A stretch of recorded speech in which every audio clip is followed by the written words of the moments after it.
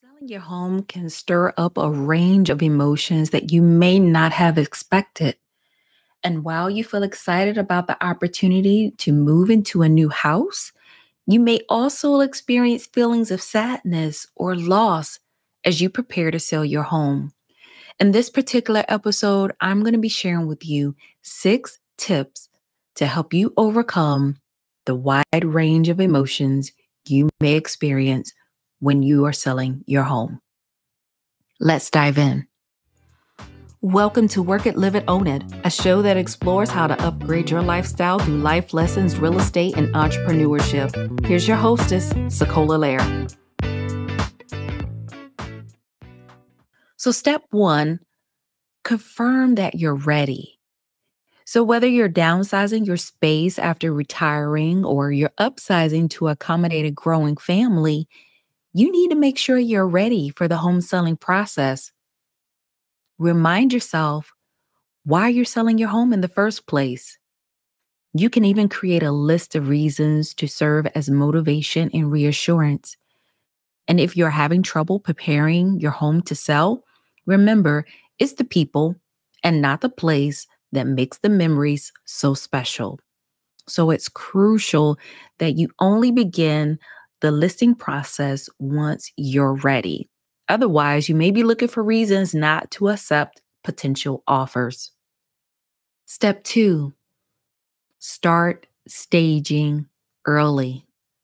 It's never too early to start staging your home. And listen, the longer you've lived in your home, you've created countless memories. And these experiences can come rushing back as you begin to declutter and make changes to it. So, one of the first steps of the staging process is depersonalizing your home. Listen, when I go on listing appointments, it's one of those hard conversations, but I have to tell sellers, hey, I need you to remove personal photographs, even memorabilia.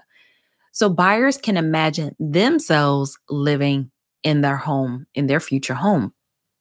And you may also need to change some of the personalized features that you love, like that favorite paint color on the walls. So painting the walls a neutral color is also advisable. Not seeing the smiling faces of loved ones throughout your home or the appearance of a room you've grown accustomed to may take some time to get used to. However, you may feel a bit of relief by detaching yourself from the house. So by starting the staging process early, you're giving yourself time to work through any of the emotions that you'll experience. And this can also be very important when you're selling a home of a loved one who's passed away. So give yourself that time. Step 3, I want you to concentrate on the future. An excellent way to overcome any feelings you may experience when selling your home is to focus on the future instead of the past. If you're going to go house hunting, get excited about the homes you get to consider. You also have already bought a new home. So if you've in this situation, if you've already bought a new home, you can also start working and focusing on planning projects that you like to tackle or how you like to decorate your new space. So again, keep your mind's eye focused on the future. Step 4. This is key. This is so important, guys. Set a realistic sales price. Now, while the memories you've made in your home are priceless, home buyers are looking to pay strictly for the property. They're not trying to pay for that tankless water heater that you've installed. There can be a significant difference between your sentimental value and the fair market value. So avoid insisting on steep prices for your home and work with your realtor to decide on a reasonable price based on the current market, not your emotions or your feelings. Next step, leave for showings and open houses. Now, listen, if you're already working with the realtor, They should have already advised you on this, that you should not be there for showings or open houses. You should not be video recording people when they're touring your home. Okay.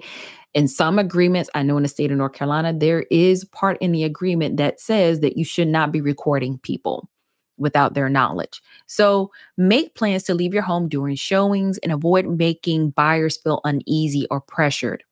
However, sticking around in an emotional state could even be worse. So potential home buyers may feel less than flattering comments, or they may leave less than flattering comments about the aspect of your home.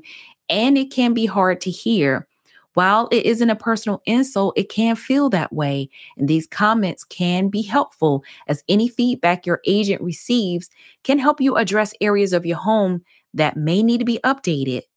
Plan to go on a drive, visit friends or family. Matter of fact, if you're doing open houses on the weekend, book yourself into a hotel. Hold a family bonding activity while potential buyers are in your home. So you're taking the focus off on people being inside your home. Next step, don't take negotiations personally. Once you have found an interested buyer, they may come back with repairs or concerns they want you to address before closing. There's no reason to take offense, guys, as this is the part of the negotiation process. Remain calm and work with your agent to find a middle ground where you and the buyer are happy. The focus is on having a stress-less transaction. That's what I iterate to my buyer and seller clients. Remember that your goal is to sell your home, and most home sales have negotiations. Now, listen, selling a home is an emotional experience, but by remembering one chapter ending is the beginning of another. And you can remain excited and hopeful about what lies ahead. So I hope that these 6 steps have been beneficial for you. I hope that this helps you to get over the feelings of loss of a home that was loved and cherished by a loved one, or one that you've made wonderful memories in. But again, just to reiterate these 6 steps, confirm that you're ready. Start your staging process early. Concentrate on the future. Set a realistic sales price. Leave for showings and open houses. And during this process, this is for buyers as well. When I take buyers in on homes, as a buyer's note, guys, leave your personal comments for when you step outside the home, okay? Or when you're off site. Don't make comments inside the home. Don't talk about your financing inside the home, because if for whatever reason there is a device that does record voices, you want to make sure that you're not giving any personal information out while you're touring a home. And the last step is don't take negotiations personally. All right. This wraps it up for this episode of Work It, Live It, Own It. I hope that you guys take into consideration of how to kind of eliminate the emotional aspect of selling a home. If you are going to get excited, you are going to get emotional about your future, not your past. All right, guys, take care. And don't forget to work it, live it, own it in your everyday life.